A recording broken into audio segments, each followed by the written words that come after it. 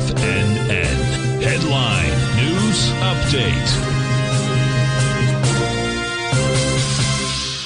Okay, folks, Larry Pesavento for TFNN. I posted the chart of the Dow Jones Industrial Average, a daily chart going back over the last year or so, actually last 2 years, and you can see we are focusing on these two little triangles there, rectangles, where we have the ABCD patterns lined up. It came in at 43,003 in the Dow Jones futures, and that was the high so far. We're down a little bit from that level, but nothing really spectacular.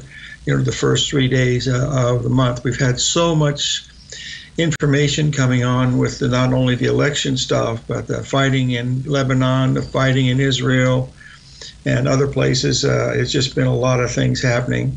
What I try to do in the videos each day is to update you from a technician standpoint of things to watch for, and that was some of the things that we were watching for today, especially in crude oil, which I'll share with you when we come up to the next break.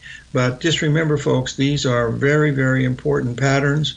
They don't happen very often like this, where you have this beautiful three drive to a top pattern. You can see there's drive 1, drive 2, drive 3, and it's right in the same context, just like we did here, drive 1, drive 2, drive 3, and then it's over. Now, we didn't make a new high in the NASDAQ. We didn't make a new high in the Russell, but we did in the S&P, and we did it in the Dow Jones Industrial Average. So that's why it's very important. Now, if we get to move something like this, people have asked me, are we still in a crash scenario, folks?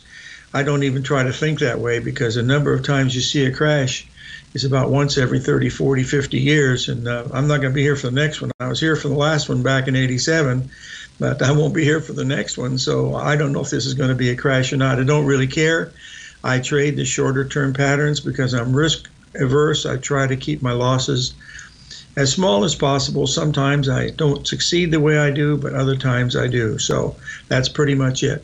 Our guest today, coming up in the break in about at the half hour, will be Jeff Huge. Messed that one up, of Alpha Insights, and he will be our guest. He's always got some great things on the, what the market's doing on a technical basis. So that'll be fun to watch also. But I do have a few things on the trades that we have on. We're still short. All right, we got to take a break. We'll be right back.